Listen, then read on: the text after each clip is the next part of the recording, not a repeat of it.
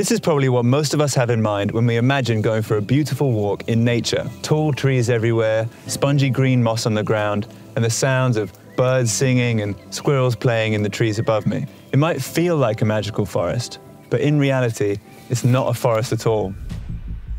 It's a plantation. The trees around me are all identical, the same species planted at the same time, only to be later harvested for timber. This is known as a monoculture.